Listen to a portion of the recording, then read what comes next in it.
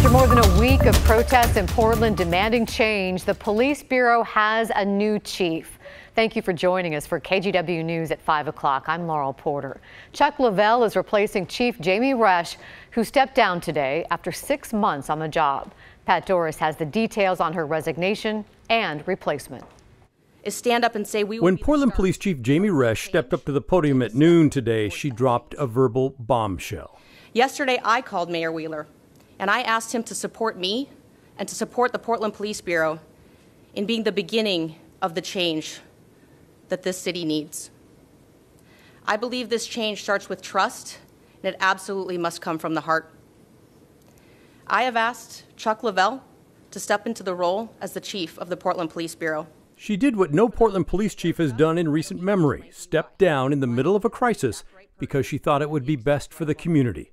She said her replacement, Chuck Leavell, grew up with a heart for serving others and is the perfect person for the job. And yesterday, when I was talking to him and explaining to him why I was making this decision and why I felt he was the right person for this decision, he made a very important statement. He said, "I've never wanted to be in the role of a leader."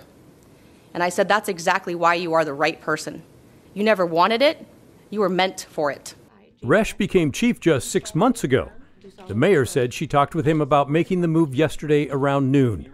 Leavell was sworn in 24 hours later and said it's all happened very fast. To say this was unexpected would be an understatement. I told Chief Resch over the last few weeks that I would do everything in my power to help her through these challenging times, and that I'd be at her disposal to help lift her up and help her be successful. He also asked the community to remember police are doing a difficult job and that they are also part of the community. We have to remember when they don't have those uniforms on, they're our community members. They're sitting next to us in church. They're dropping their kids off at the same schools our kids go to. They're behind us in the line at the grocery store. And we can never lose sight of the fact that there are way more good police officers than there are bad ones. Chuck Leavell spent time in the Air Force, then nearly 2 decades working his way up in the Portland Police Bureau. He's run the human trafficking detail, been a volunteer for Lines for Life, worked as a crisis negotiator for 10 years, and since 2017 has led the Bureau's behavioral health unit that specializes in dealing with people suffering a mental health crisis. At the announcement today, several prominent black community leaders said he is exactly what the city needs right now. This is historic. And if people are watching Portland, something's happening today. And I'm so grateful for my brothers and sisters that are here to be a witness to that, and your support for Chuck. Chuck, it's an honor to know you. I'm very proud that you're in this position, and I know there are going to be some stormy days, but we'll be right there with you. How can we give the community what it needs? And right now, today, I'm hopeful because today the community got what it needed. We didn't have to look outside to find somebody to come and help us because everything that we need is already in our community. The new chief also worked as a school resource officer at Jefferson High School. Councilor Donald Dixon said he cared and made a difference. The kids were very comfortable with him, and they know they could go to him and let him know what was going on. He could be abreast of everything that was happening, the heartbeat of the school, the heartbeat of the community, and what was going on. Chief Leavell said he knows the job will be hard and that he's reluctant to make any sweeping changes at the moment. Long-term, Chief Leavell said he'd like to see officers get back to patrolling small districts so they get to know the people that they're supporting and helping. That's probably for the future.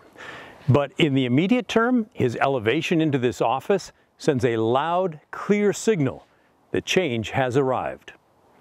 In Northeast Portland, Pat Doris, KGW News. The Portland Police Bureau is facing a lawsuit over its use of tear gas during protests. The group Don't Shoot Portland wants them to stop using it. Police have been using it a lot lately. They call it CS gas, which is the powdered form, and they claim you stop feeling the effects when you walk away. Mayor Ted Wheeler says tear gas should not be used unless there is a serious threat. He hasn't banned it yet, but says that remains an option. We will eliminate CS gas provided that there are alternatives that do not require a higher use of force and do not put lives in danger. And so that is an open conversation, and it's one that the council is actively engaged in. Criminology and sociology professor Randy Blazak documented some of last week's protests and breathed tear gas in the process. He says the gas works to get rid of a crowd, but it also works against law enforcement in the long run. When you use a noxious agent like that, you anger people. You bring people into the fight. People who see it as an injustice are now going to be showing up at these rallies thinking, all cops are the bad guys. Doctors are weighing in on tear gas, too, with COVID-19 concerns. The president of OHSU says the release of airborne droplets through tear gas-induced coughing could accelerate the spread of COVID-19 and lead to a surge in new cases. Now to the coronavirus pandemic. Oregon is seeing a spike in cases right now. This graph shows how many cases the state has seen over the past few months, and you can see a big jump here over the last few days. 146 new cases were reported yesterday. That is the highest single-day total since the pandemic began.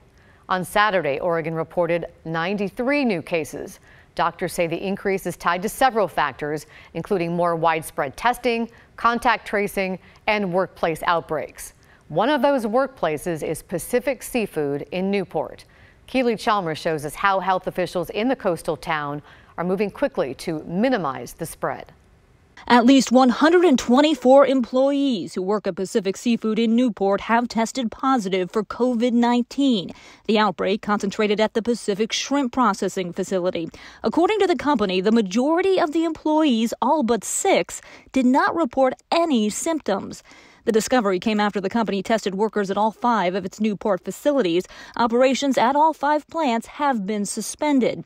Meantime, state and county public health officials are conducting contact tracing to reach out to anyone who may have been exposed. There is going to be some risk in Lincoln County. The Oregon Health Authority does not believe there is any risk of the virus spreading through the food from the plant. However, it does say there will be some risk to the Newport community. We hope to minimize the risk by having identified the folks who have the virus, advising them to isolate at home, following up on their contacts, advising them to quarantine for 14 days. Lincoln County is in phase 1 of reopening, as it has been for 3 weeks now. The news of the outbreak has prompted some restaurants to shut down again. I can't speak for all of Newport, but I think it is a little bit sobering. It's a little bit scary. After partially reopening his dining room 2 weeks ago, Sorella on Nye Beach co-owner Justin Wills has decided to close completely for the next few days to re-clean and reassess the situation. Just the numbers were high, and I think it made us all kind of forced us to take a step back and take a broader look at things. Up until just a few days ago, Newport had relatively low numbers of coronavirus cases. But now, with more than 100 new cases, including its first hospitalized case, the coastal community isn't taking any chances. But I think by doing our one little part, hopefully we help out. Keely Chalmers, KGW News. A Portland nonprofit is stepping up to help the Black community, which has been hugely impacted by COVID-19. This weekend, Self Enhancement Inc. provided free coronavirus testing for African Americans. The organization's president says they had to put some pressure on state and local leaders in order to make the testing happen. We realize that COVID has been disproportionately impacting Black people in our community, and we've seen that all across the country. So we wanted to push to make sure that Black people in our local community had the opportunity to get tested. 300 people signed up to get tested Saturday, and results are expected sometime this week. In Multnomah County, people of color, including the Black community, Latinx, and Indigenous people, represent 40% of COVID-19 cases, but only make up 30% of the population. Oregon Health Authority said last week they plan to improve access to testing, treatment, and support services for people of color.